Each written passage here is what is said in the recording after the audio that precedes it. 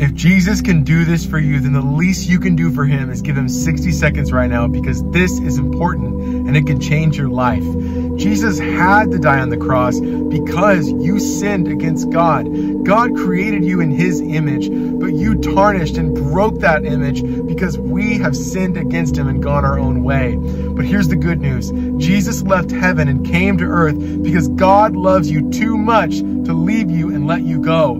Jesus sacrificed himself on the cross and took your place and your punishment. He took what you deserve so that you can get what Jesus deserves. You can have your sins forgiven and you can be saved from hell right now if you accept Jesus as your Lord and Savior. If you want to do that, comment amen right now and pray. Ask Jesus to save you and he will. Please share this with somebody because it could save their life.